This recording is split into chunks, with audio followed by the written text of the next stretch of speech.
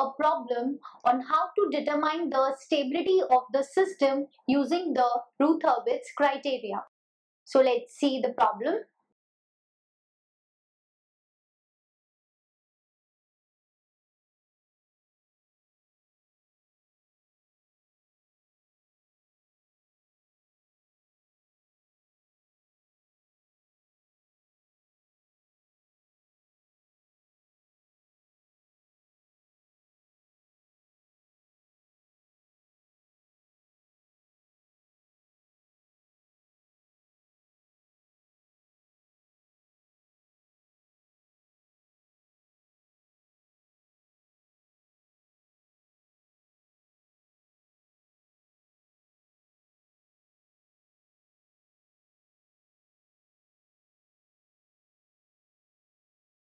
So we are given the characteristic equation for a system and we have to determine the stability using the Routh Hurwitz criteria.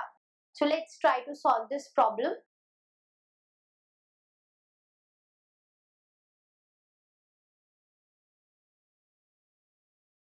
First we will see that whether any coefficient is missing from this characteristic equation.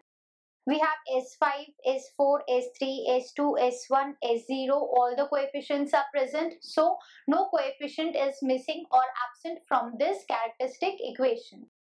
Now if you see this characteristic equation, you will see that all the coefficients, they are not having the same sign. These are positive and these are negative. So if you analyze this characteristic equation, from this equation you can say that the system is unstable because all the coefficients are not positive or not negative. But we have to prove this using the Routh stability criteria. We have got our answer that it is an unstable system, but we have to prove it using the Routh stability criteria. So let us first find out the Routh array by using the coefficients of this characteristic equation.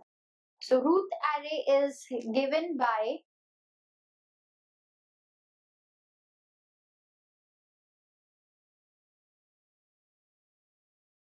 the highest power of S in this characteristic equation is S to the power 5. So we will start from this coefficient S5, then S4, S3, S2, S1 and S to the power 0. Okay. So the coefficient of S5 is what? 1. Then we will write the coefficients of all the odd terms, that is for S cube, for S. Okay. So coefficient of S cube is 24.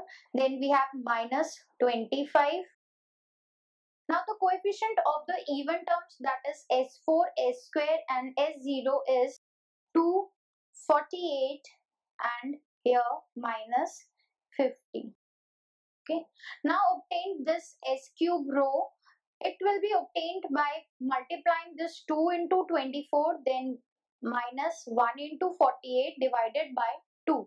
So 2 into 24, that is 48, minus 1 into 48, that is 48 and divided by 2. So its coefficient will be 0 here.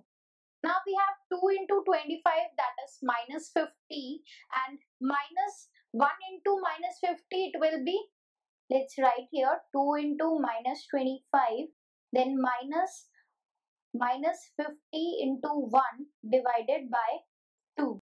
So we will have here minus 50 plus 50 upon 2. So it will be equals to 0.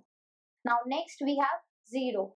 So if you see this row, this S cube row, it is 0. All its elements are 0. So when you obtain this type of condition, what you have to do, you have to form the auxiliary or the subsidiary equation using the elements of the row which is above this row, and then differentiate that auxiliary equation and then proceed further. So let us first form the auxiliary equation using the coefficient of this row. Okay. So this row is having the coefficient as AS is the auxiliary equation. Then we have 2S to the power 4. because it is s to the power 4 row. So we will write 2s to the power 4 s square and s to the power 0 here. So 2s4 plus 48 s square minus 50 s to the power 0. Okay. So this will be 2s4 plus 48 s square minus 50 because s to the power 0 is 1. So this is our auxiliary equation. Now we have to differentiate this equation with respect to s. So differentiating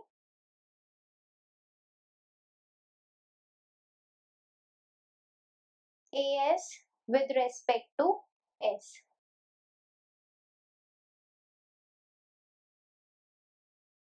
We will get the differentiation will be 2s4 will be 2 into 4 s cube. So 2 into 4 will be 8 and here we will have s cube. Then plus this 48 into 2 and s to the power 2 minus 1 that is 1. So it will be 48 into 2 will be 96 and s to the power 1 that is s. Differentiation of minus 50 will be 1. Okay. So here we have got the differentiation. We will equate this equation to 0. This is we have obtained. Now replacing the coefficients which we have obtained, the row as 0, 0 and 0, replace that with the coefficients of this s cube and s. So the Routh array which we have obtained was s to the power 5, 4, 3, 2, 1 and 0. S5 elements were 1, 24 minus 25. Then we were having 2, 48, creates 48 and it is minus 50. S cube it was 0, 0 and 0. So now it will be coefficient of S cube will be 8. Coefficient of here will be 96 and here we will have 0. Okay. Now if we solve it, we will get s square as 8 into 48 minus 2 into 96 divided by 8. Okay. So we will get here s square as 24. Then this coefficient will be 8 into minus 50 minus 2 into 0. So it will be 0 divided by 8. So it will be minus 50. This will be 0. Now next coefficient will be 24 into 96 minus 8 into minus 50 upon 24. So it will be 14.08. Next we have 24 into 0 minus 8 into 0. So it will be 0. Here also 0. Next we will have 14.08 into minus 50 and minus 24 into 0 divided by 14.08. So it will be again minus 50 here. 0 and 0. So we have completed our Routh array. We have obtained first here we have obtained 0, 0, 0. So we obtained the auxiliary equation, differentiated it and these coefficients we have used and then formed the Routh array. Now if we analyze this first column of the Routh array, we have to see that what will be the number of sign changes. Here it is positive, positive, positive, positive, positive and negative. So here the sign changes one only from positive to negative. So one sign change, it means one root is lying on the right hand side of the S plane.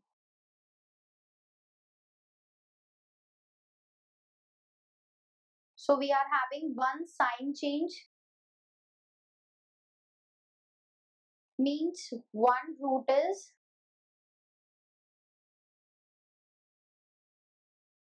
lying on the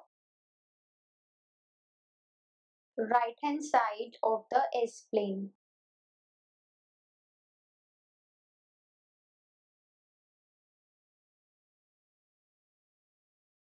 That means on this side, right hand side. This is imaginary axis, this is real axis. and this is our S-plane. So if the root lie on the right hand side or it has a positive real part, then the system is unstable. So we have obtained the right answer that the system is unstable, but we have proved this using the Routh Hurwitz criteria. From the equation also we can say that the system is stable or unstable, but there is a set procedure to prove it using the Routh Hurwitz criteria. Okay, so I think this problem is clear to you.